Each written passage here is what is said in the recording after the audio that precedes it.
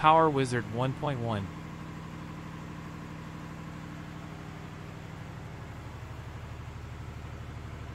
P88-1.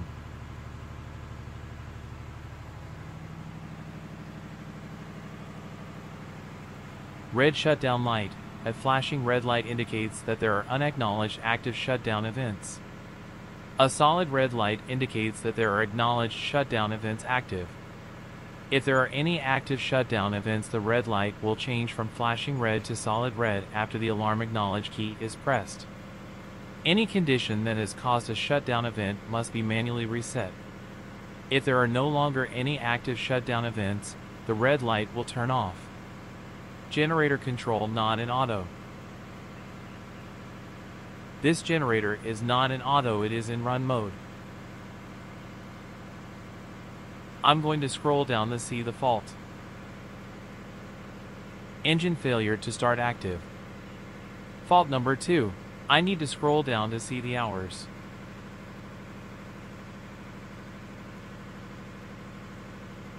$20,275 hours. Which mean it has occurred at 20,275. I'm going to press the stop button to reset the event. Make sure the generator is in stop mode, otherwise the event cannot be reset.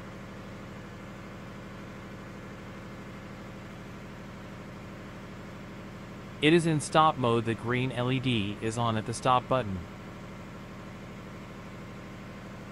Now the event is inactive. The red shutdown light is off. Now I'm going to check the engine running hours at the engine overview. There we go, 20,275. Now we are sure the engine shut down at 20275. I press the run key. Let's see whether the engine starts or refuses to start. Obviously there is open circuit, the starter motor is not running.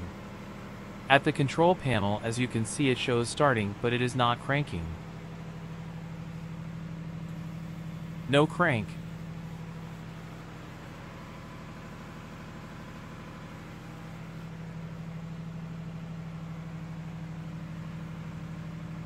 I'm not sure there is open circuit or we have a bad solenoid.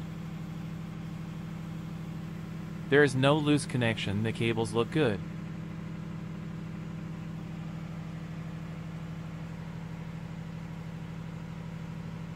You can use a test light or a multimeter to diagnose.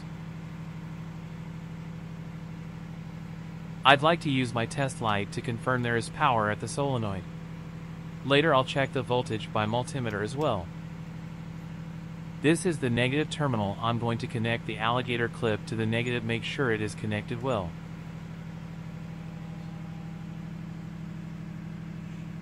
There is no power at the starter motor solenoid. There is open circuit somewhere.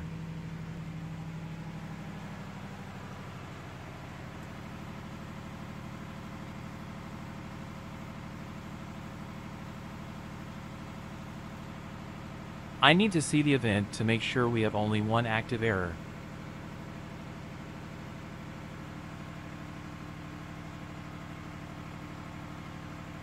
The same reading. Engine failure to start.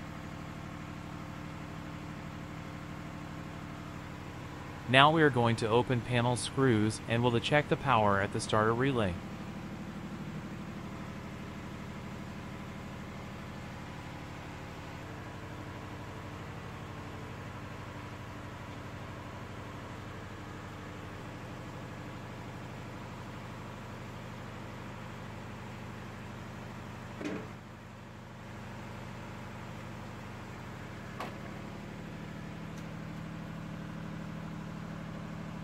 FCR is the fuel control relay.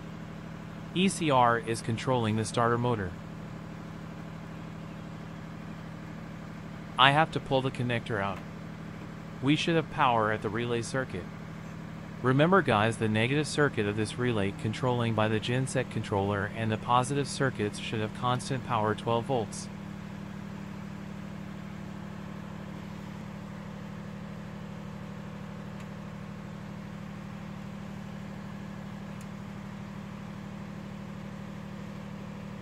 First, I'm going to check the positive circuits.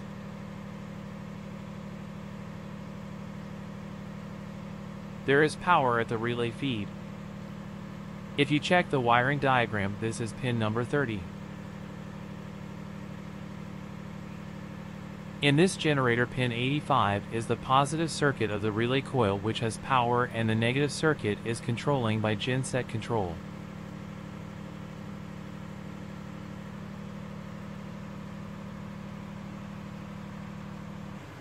We are going to press the run key. Now we are going to check the negative circuit of the relay.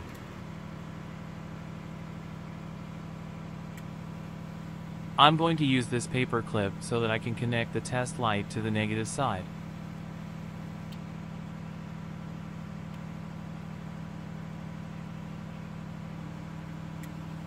There we go, we have a bad relay. There is no open circuit anyway, I have to replace the starter relay.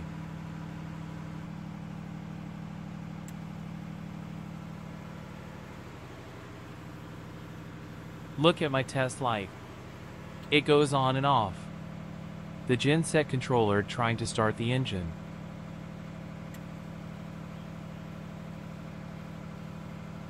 All the circuits are good. I got the new relay. This is a 12 volts and 40 amps relay. 85 and 86 is the relay coil or relay control circuits. 30 and 87 is normally open.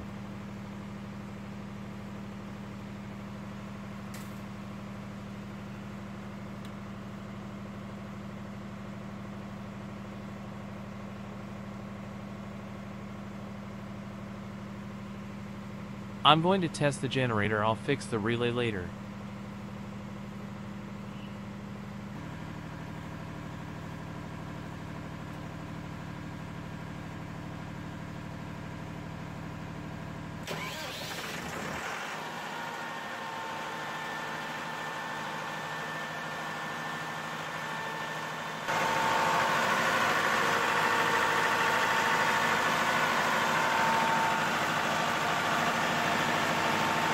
I'm going to stop it and crank again.